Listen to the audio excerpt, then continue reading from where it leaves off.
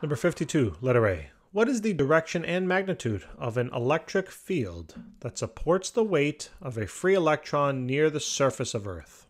All right. So let's first, here's our little electron. What's the charge of an electron? It's negative. If you said positive, don't worry about it. I couldn't hear you anyway. So we have to figure out what's the external electric field here, right? Now, remember, and this I've discussed this concept in prior problems. I don't remember the numbers, but anytime we draw an electric field, right? Let's say we have a uniform electric field here pointing from left to right. Electric field lines always point from positive objects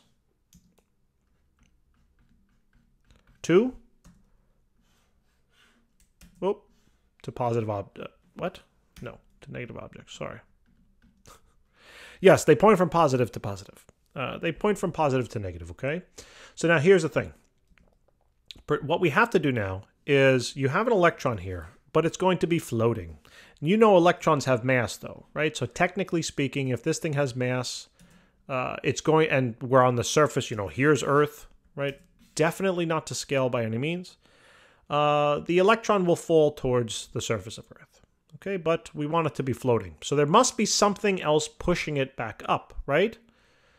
Now, I know that if this thing is floating, basically what I just said is that there's a weight component. There is a force pointing down. That's the force due to gravity.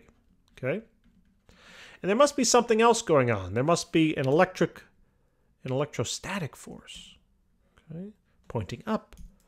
And these two forces must exactly be balanced so that the electron doesn't move and it floats. Now the question is, how shall I orient this electric field such that it would make sense so that the electron floats? Pretend I just take this field and superimpose it onto this situation like this. Which way, what type of a force will the electron experience? Well, it definitely won't experience this upward force, right? Here's the positive plate, here's the negative plate. The electron is going to be attracted to the positive plate, repelled from the negative plate, so the force is pointing then to the left. Not pointing up, right? But we need it to be pointing up. So we have to figure out a different way to orient it. So how shall we do it? Well, I probably am going to want the negative side to be down on the bottom. If I superimpose it now this way, let me make it a little bigger. And if I superimpose it this way, does this picture make sense? Meaning, if something's negative on the bottom, something's positive on the top, will that produce a force on this electron upward? Sure. The positive plate will attract the electron. The negative plate will repel the electron. So we should have this force pointing up. Is that correct? Good. Now, what direction is the field? The electric field's pointing downward, right? Those are the blue lines. That's the electric field there. Okay? Maybe what I should do also here with these charges, let me, the negative ones, because they might look like ones or something. Let me just put them this way now, okay? So the electric field is pointing downward, and that's how you're going to think about the direction, okay? I want you to think about it in that particular fashion. So the electric field is downward. You can also say it's in the negative y direction, whatever you like. Now, we know the direction. Can we calculate the magnitude? Well, sure. We know, remember, that if this thing is floating, we know that the sum of the forces that are acting on that particular electron better equals 0. Right? So what are the forces acting on that? Why is it 0? Because remember, force is equal to mass times acceleration. If it's not moving at all, there's definitely no acceleration, and therefore this whole side just goes to 0.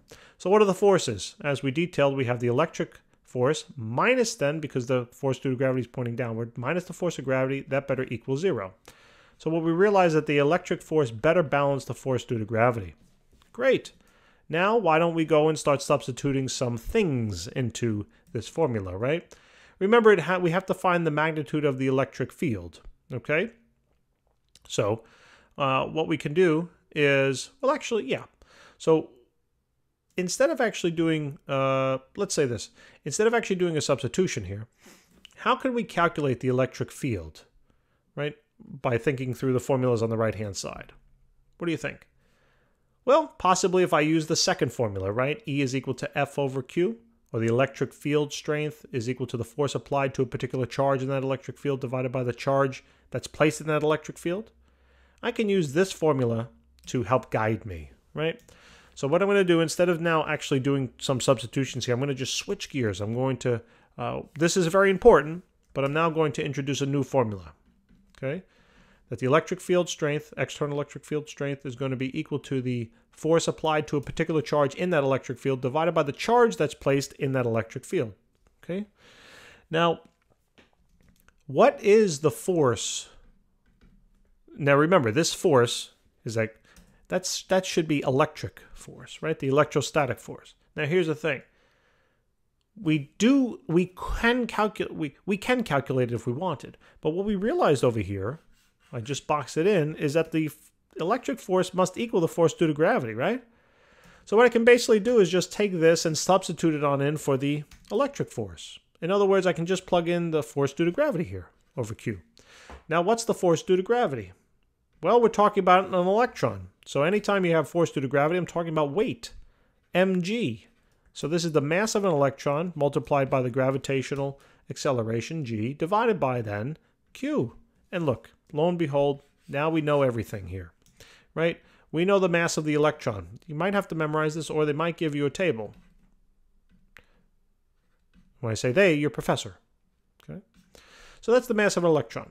By the way, you probably should be doing enough practice where, you know, these numbers are memorized. I don't mean just sit there and memorize the value for an electron. I mean, you're doing many problems here where you've done and dealt with mass of an electron that you kind of just remembered from doing a lot of problems, all right? That's actually might be a good indication to see if you're doing enough practice. If you can't seem to remember some of the constants, like the charge of an electron, do you know it? If it didn't come to you like that, then I'd say you might not be doing enough practice. Okay, at least that is definitely the case for me. Okay, okay. So 9.8, that's gravity, and then divided by Q. Now, what's the charge of an electron? Right, it's going to be negative, but who cares? Just put in the sign. I mean, excuse me, just put in the magnitude.